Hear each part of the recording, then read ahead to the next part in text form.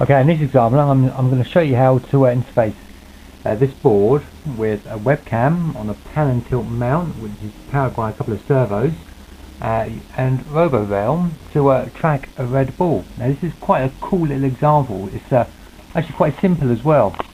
Now I've covered this board many times in my other videos. It's from botbuilder.co.uk. It's a little 12 channel serial servo board. Serial in here, 12 servo outputs, 3 digital I/O, and onboard RAM for storing sequences without a host computer. This is the development board because these aren't back in the factory yet, but they should be back in the next week or so, which is quite cool. And this is RoboRealm. So what I'm basically doing is I'm filtering out everything apart from this red ball. You can see there. Then it has a cog or a centre of gravity attached, which is this white box here, which basically gives coordinates of where the object is. Now using this information, I know that my screen is 640 pixels wide by 480 tall. I'm basically saying if you go past here, move to the right. If you're going past say here, move to the left. And then say I set a value here and here, you go past those, move up or down.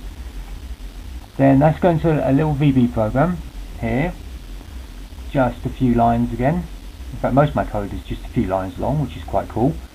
Nothing really heavy in there. You can see there for, or maybe not, the camera's not that good. So pan right, if the cog x-axis is greater than 330 pixels, then output to the servos one step at a time. And that works the same way for all of the up, down, left, right and everything. Okay, so it's running, which is cool. That's output into the serial module. You can see it's sending values. It's saying move servo A and servo B. Right, so put this in the pudding and see if it works. So this robot loves this red ball.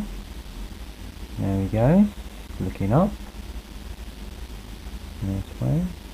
I have to go quite slow because the frame rate is quite low. It's about 15 frames a second, I think. I've yet to find a way to speed that up. Even though this camera is quite a good one, it's capable up to about 60 frames a second.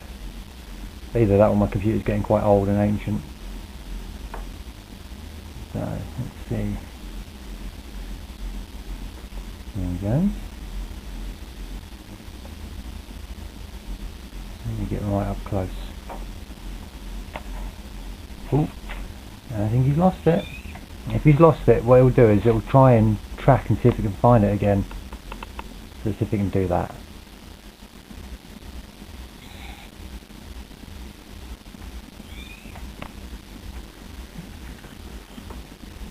Let's get it into the screw. There we go. Locked on again.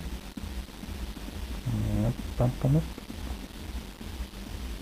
Also, it helps if there's not a lot of red stuff in the room because it will lock onto anything which is of a similar size. So on the screen it's busy tracking away the ball. And there you have it.